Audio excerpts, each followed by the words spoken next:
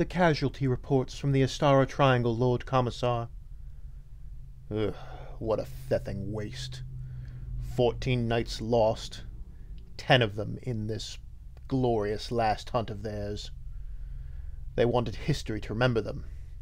If this war goes poorly, they'll be remembered as the fools who threw away more than a dozen knights because they felt like a bit of sport.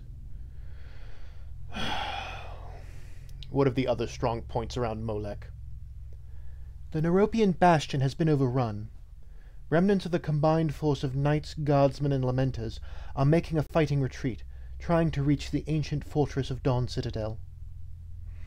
The Arcanius kill zone was largely ignored.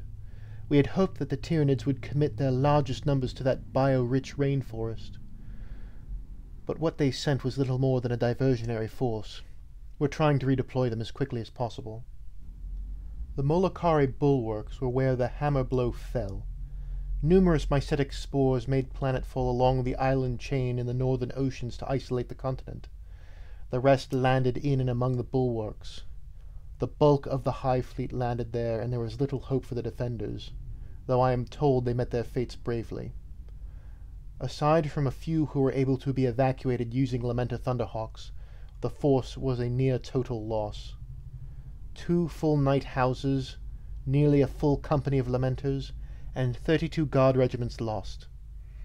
The only good news is that the bulwarks were all able to detonate their incendiary bombs once the Xenos had breached the defenses, denying them much of the biomass they sought to absorb. Well, the lines are drawn. Now the real war begins. Lord Commissar Maccabee sighed as he handed a stack of orders to be issued to the junior commissar and began to puff on his low-leaf tube. Suddenly there was a knock at the door. "Come in." Commissar Fletcher entered Maccabee's office. "Ah, Commissar Fletcher. I understand there was some confusion about your orders." "Well, sir, I think there must be some kind of mistake. The orders I received were for the 25th Chimera Auxilia. I'm assigned to the Cadian 1508th. "Yes, you've been reassigned." To Gallus's old unit? "Yes. The Commissariat feels that your talents would be better utilized if you were to take command of the 25th. But, sir, Cadians don't need you, Fletcher. They're one of the most decorated and disciplined units in the entire defense force.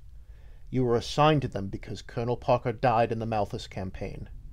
You were chosen to act as interim commander, and with the promotion of Captain Metellus for the initiative he showed in repelling the Xenos boarders from the venerable Knight Mackay, you are now free to be put where we need you most." "But I've never worked with Ogryns. "I will do as you're ordered in the name of the Emperor.